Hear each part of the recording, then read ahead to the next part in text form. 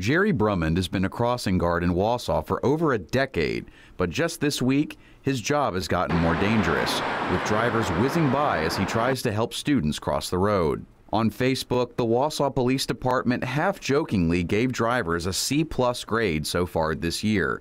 Brummond saying they need to do better. We've got an extreme large amount of child traffic crossing Stewart Avenue, so we've really got to watch the traffic to make sure they slow down and stop before we let the kids across. But Brummond has a little trick up his sleeve to get drivers to slow down.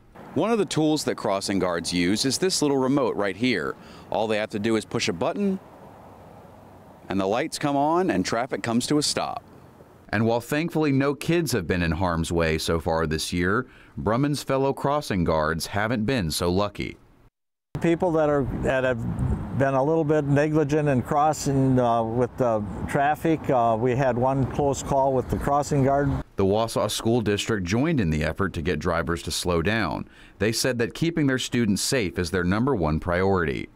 Our hope is that by drivers slowing down in school zones and paying attention, that our students and staff can get to and from safely. And if everyone follows the rules of the road, Brummond can get back to doing what he does best, helping kids cross the road safely, one high five at a time. Have a good weekend. Thank you. So if you want to be a straight A driver, please slow down when you see the stop signs.